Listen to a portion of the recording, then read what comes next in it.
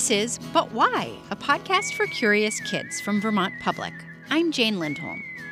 On this show, we take questions from curious kids all over the world. In fact, we've gotten more than 10,000 questions from kids in more than 90 countries.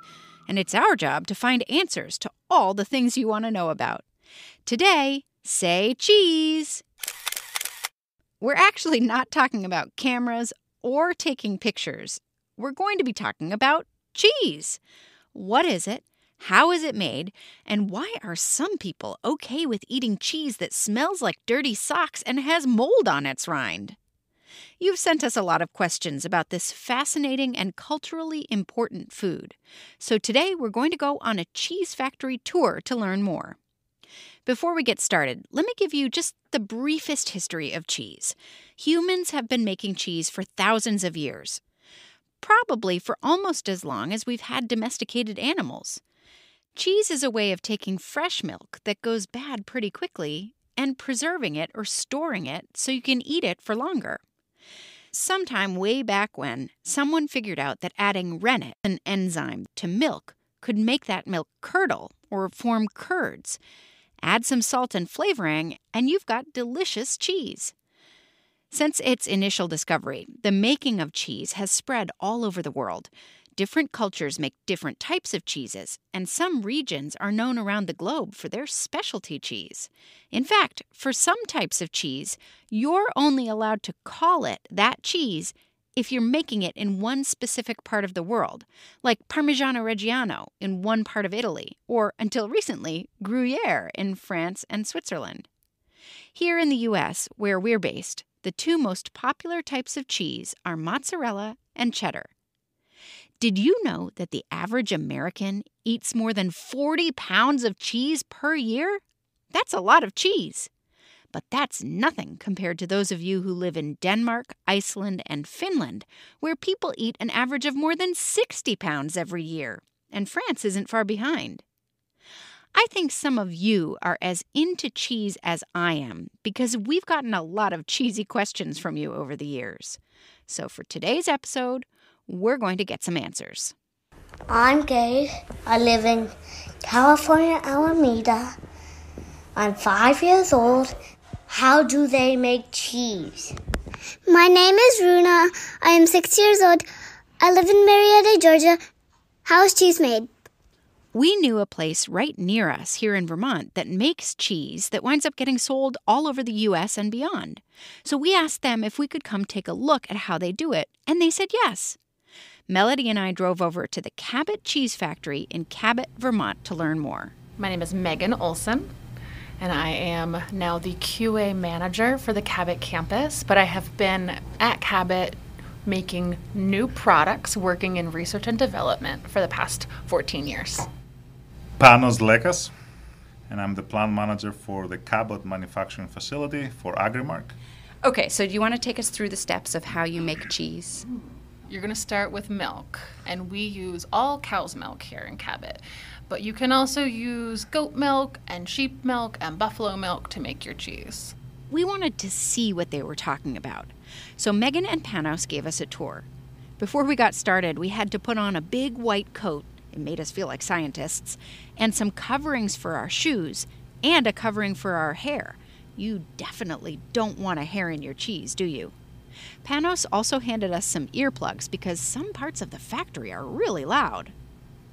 We started at the beginning, and the beginning for the Cabot factory is when the farmers in the cooperative collect all the milk they've gotten from their cows and drive it in big silver tanker trucks right to the factory.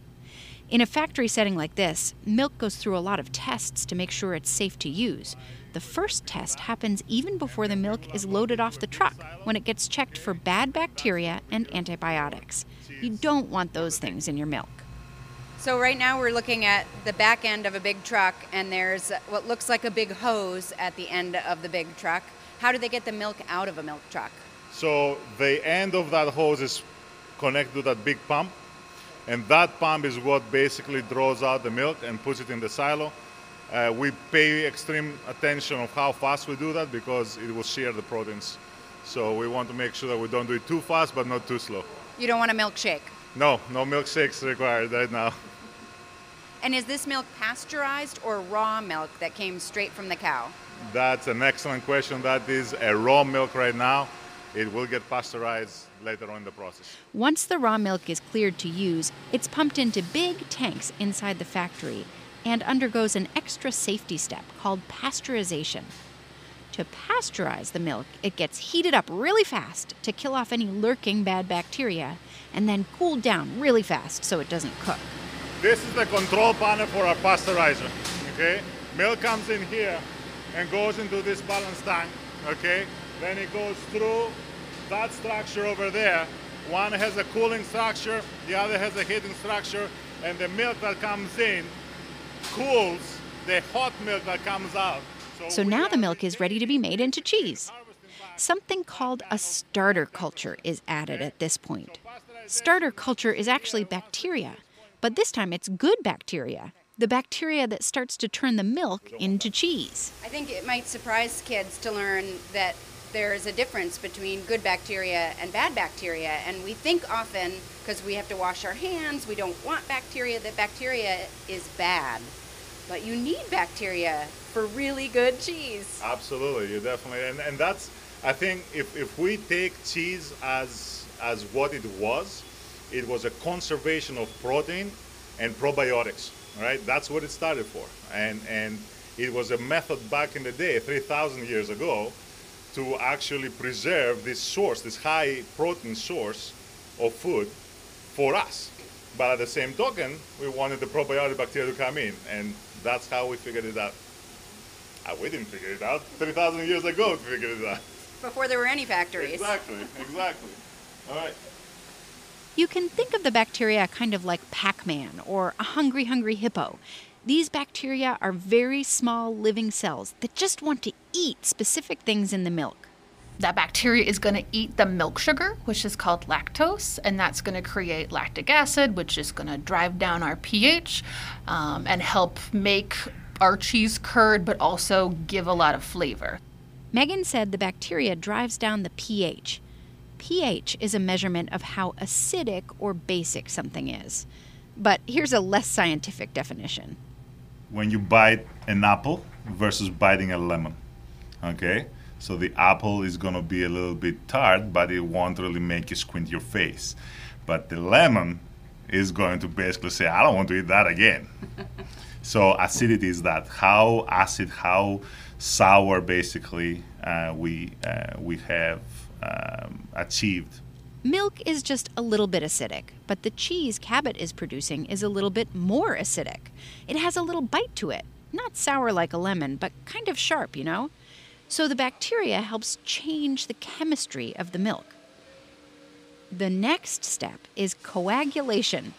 Coagulation is the process of turning a liquid into a semi-solid or solid. We definitely don't want to drink our cheese, so this part is really important. Plus, remember, cheese was originally made as a way to make milk last longer so people could have a way to eat it later. So to get the milk to coagulate, rennet is added. Rennet is an enzyme that helps make that big, huge tank full of liquid acidic milk turn into a kind of gel. We're going to go into the cheddar room now. Okay, we're going to start with the vats. The cheddar room is my favorite because I really like cheddar. We fill each vat in sequence. Then we will add our starter, which we talked a little bit earlier. Then we'll add our rennet. And all of that is going to basically make what we call the gel. When Panos says it makes a gel, it really does look like a gel. Definitely not fully solid like you would expect from, say, cheddar cheese. So once it's in its gel form, there are big knives inside the tank that get turned on and start cutting up that gel. What that does is separate the solid bits from the liquid bits. The knives start cutting up the gel, and the tank gets heated up, and the solid chunks, called curds, separate from the liquid, which is called whey, W-H-E-Y. Those curds turn into the cheese, and the whey is kind of left over. Milk for cheddar, will give us about 10% yield. So 10% of that incoming milk will go into cheese, and the 90% that's left over will go into whey. So that is a ton of whey that we have to find a home for. Cabot makes protein powder from the whey so it doesn't go to waste. If your stomach is starting to rumble and you're ready for a grilled cheese sandwich right now, don't worry, we're getting close. But you're not going to want to skip the next step. That's when salt is added. Salt gives the cheese curd some good flavor, and it also acts as a preservative, meaning it helps the cheese last longer. Sometimes other flavors, like garlic or pepper, will be added at this stage too. Now, some people will just eat those cheese curds, popping them into their mouth one at a time. But most of us like to slice our cheese, so they have to press those curds into big solid blocks.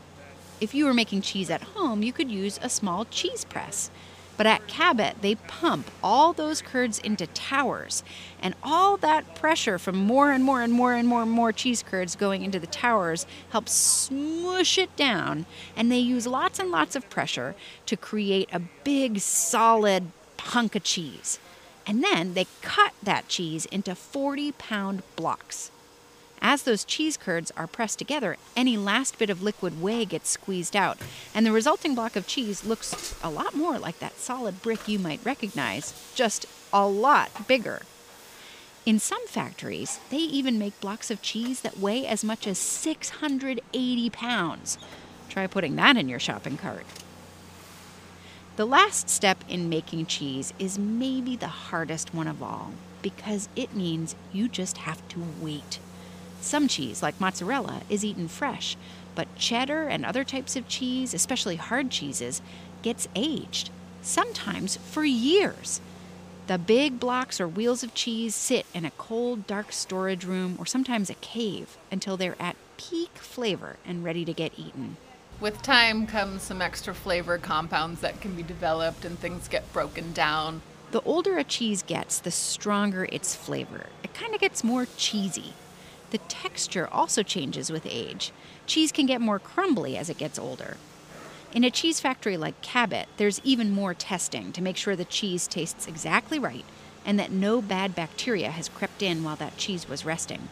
And then, if it's deemed high quality, it gets packaged up in those smaller bricks or shredded packages or whatever way you like to eat it and sent out for you to buy at the store. Yum. Coming up, more cheesiness. We'll learn why cheese doesn't all taste the same even though it's made from the same ingredients. This is But Why, a podcast for curious kids. I'm Jane Lindholm. Today we're learning all about how cheese is made. We visited the Cabot Cheese factory in Cabot, Vermont to see how they make their cheddar. But there are lots of different types of cheese, hundreds, maybe thousands of kinds. Some cheeses are hard and some are soft, some are white, some are orange, some have blue streaks in them, and they all taste different from one another. My name is Emily. I am 9.5 years old, and I live in Manhattan, Kansas. And my question is, why do cheeses have different flavors when they're all made from milk? My name is Fisher. I'm from Toronto, Canada.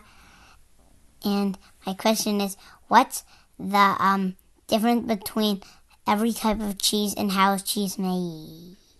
Maegen Olsen from Cabot Cooperative says it all depends on the cheese-making process and the types of ingredients you add, from different starter cultures to other things that get added later. Cheese can have different flavors for a ton of different reasons. It can be the season. It could be the cow or the animal that the milk is coming from. So sheep milk cheese will taste a lot different than cow milk cheese. It can be because of those good bacteria cultures that are added.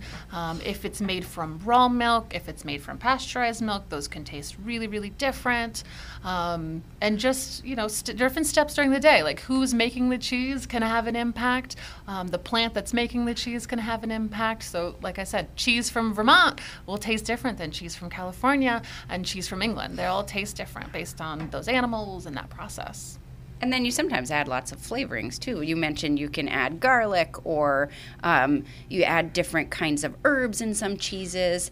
There's a cheese that I really like that comes from Wales that has mustard seed in it. Some people put cranberries or like jam in their cheese. You can add a lot of different things and get lots of different cheese flavors. Exactly. And then for blue cheese, you can either add blue mold to the outside or the inside of the cheese.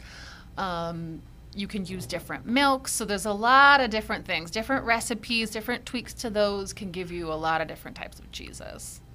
Should the kids tell their parents that their parents are eating mold? I'm proud of it. It's good mold. Yeah, exactly. It's like good bacteria. Panos Lekkas offered another way that cheese can be different from one place to another. So I would say the difference between every kind of cheese is where it's coming from and the culture behind it. Culture is a fun word choice. In this case, Panos was talking about a difference in how people in different places like and make their cheeses. But culture can also refer to the bacteria in the cheese, as we learned earlier. For some cheeses, the taste can change based on the landscape, the weather, what the animals have been eating. Cheese can even taste different depending on the season it was made, usually because the cows are eating different things in the spring than they might be in the fall. And sometimes the way a cheese is packaged, like if it comes in a really big wheel, has to do with things like government taxes. One of my favorite stories about cheese is why Alpine cheeses are so huge in their wheels, and they're like big kind of wheels of cheese. And that was because back in the day, the government used to charge them by the wheel. So instead of making 10 wheels, they made one big one. So that's pretty much it, and that's what it was. So I think that's one of the main differences. And the other one is how they're aged. Soft cheeses need to be brushed. They need to be to form the mold, as we say, or the fungus outside. Our cheeses here need to be aged in a very good environment. There are other cheeses that have dipped into wax to maintain their freshness. That's pretty much it. Hello, my name is Rosie. I'm 7 years old and I'm from Pittsburgh. And my question is, how do you make Colby Jack cheese? What is Colby Jack cheese, and how is it made differently than cheddar? We have a plant in New York that makes Colby Jack cheese, and they make a vat of Colby cheese. So that's that orange cheese. The moisture is the kind of in between that of cheddar and Monterey Jack, which has a little bit higher moisture. So they make a vat of that, and they'll make a vat of Monterey Jack. And they'll mix them together. So they press the white curd from the Monterey Jack and the yellow curd from the Colby together, and they get a really cool marbled look. Does orange cheese come from orange cows with orange milk? Orange is my favorite color, so I wish that there were orange cows with orange milk. But no, we add a natural color called annatto to our cheese, and it's a super, super concentrated color, so it would really stain your skin if you touched it. But we put just a tiny amount in our cheese milk, and then we end up with yellow cheese at the end. And we make both white and yellow cheese at Cabot. Let's pause on that question of orange cheese for a moment. I'm Evelyn from Maryland, and I'm 6.5. How does cheese get its color?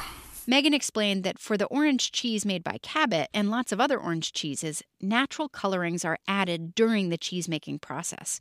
But Panos told us that historically, cheese got its orange color another way, too. It's the feed that the cows used to take, and that's what it was, basically. Now And is that why people still make orange cheese, because it mimics the old-fashioned cheese? Pretty much. It can be, again, based on the feed, based on the cow, as in the breed of the cow, based on the area that is being fed, based on the way it was milked. Sometimes it will add different things to it that is going to change its physical Characteristics. There you go, physical characteristics.